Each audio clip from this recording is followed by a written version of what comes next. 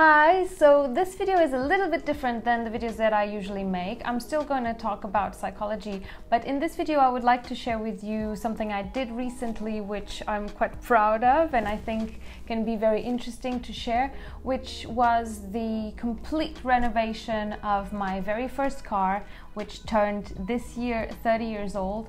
And then I took that car on a kind of a celebration road trip from Portugal to Sweden, and it actually did not complain. It all went super well. So that's what I would like to talk about in today's video.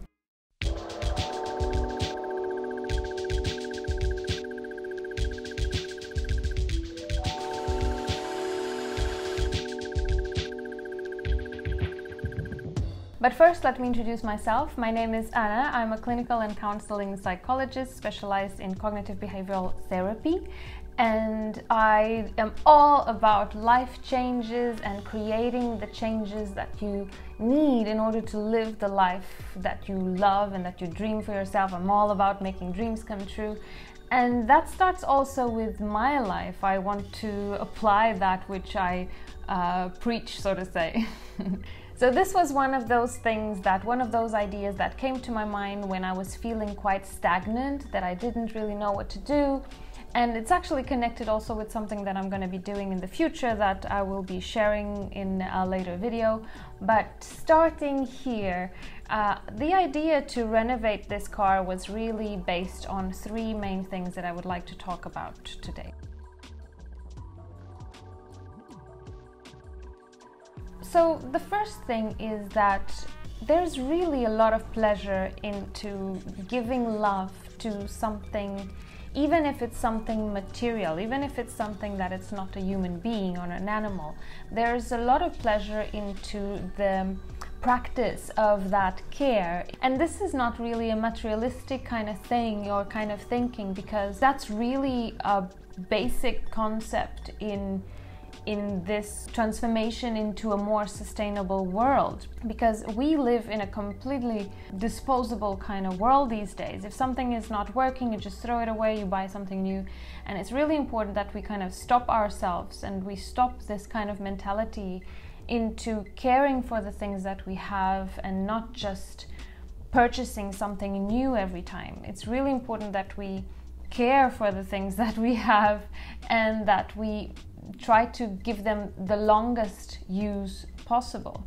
If we think about the purchase of an electrical car, that would actually take so many more resources than, doing something like this and like renovating an old car. It takes so much less resources from Mother Earth. So it's a really sustainable idea to give love to the things that are serving you, and they will give you love back. And so this was one of the main points why me and my family, we decided to kind of like renovate this car. It was pretty much abandoned, and it was really amazing to see how much one can transform something that is completely seen as, ready to throw in the dumpster, and really see it coming back to life in a beautiful, beautiful way. And there's a lot of pride into seeing something that you brought to life despite its old age, that you can make it shine again. It's really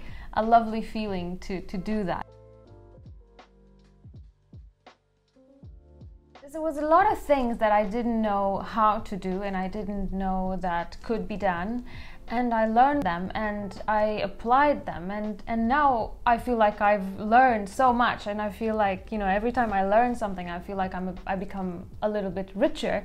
So this was a really rich experience when it comes to learning new things and applying that knowledge and seeing the results and also learning from mistakes. But the whole experience of like diving into a project, even if you don't know much about it, but to kind of go into the process of learning about it and practicing it, it's really, really rewarding, and it really gives you this feeling of like that you're being really creative with your life, and that's a really, really positive emotion to have and to cultivate.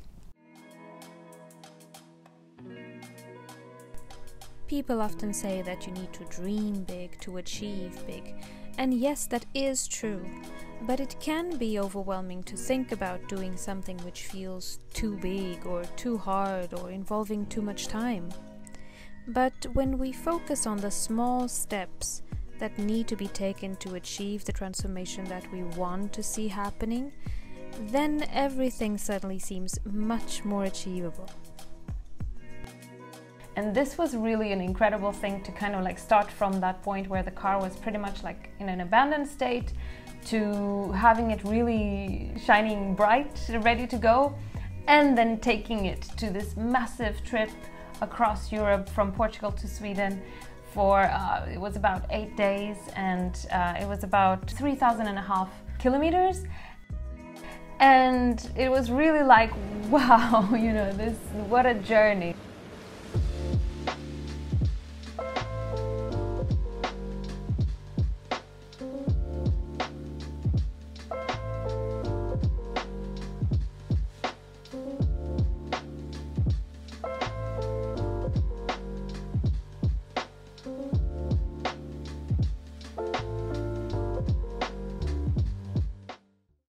So this was the point with this video, to really share that caring for stuff and giving love to stuff isn't really a materialistic kind of mindset, but instead it is this practice of care, and it is this practice of cherishing what you have. And when you have this kind of mindset, you really are caring also for the earth, and hopefully you will also have that kind of care reflected back at you, so you don't kind of lose yourself in the process and just care for the materialistic things, for the material things that you have around you, but also that you start caring for yourself as well, that you understand the value of applying love, then not just for the things around you, but also towards yourself.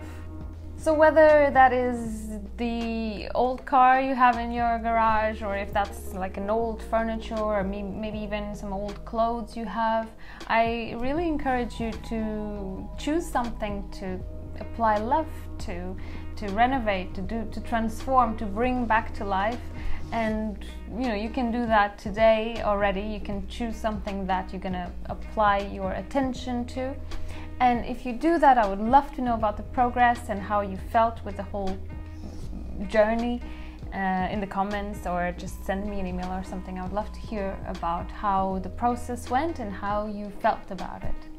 And if you want to know more about the trip, you can visit the blog. I'll leave the link for you to visit the blog. I will be writing more about how it was to go through all the borders in Europe while we are still in a pandemic, how it was to do all those kilometers, the cities we visited, and yeah, how it went. So if you're curious about the trip, I made a blog post for it. You can visit the link below. And yeah, thanks for watching. I hope you are inspired to make some positive changes, and I'll see you next time. Join me in the next video, where I'll be telling you all about what I came to do in Sweden. And I'd say it's even more exciting than a road trip across Europe. So subscribe if you haven't yet, and don't miss that one. See you then!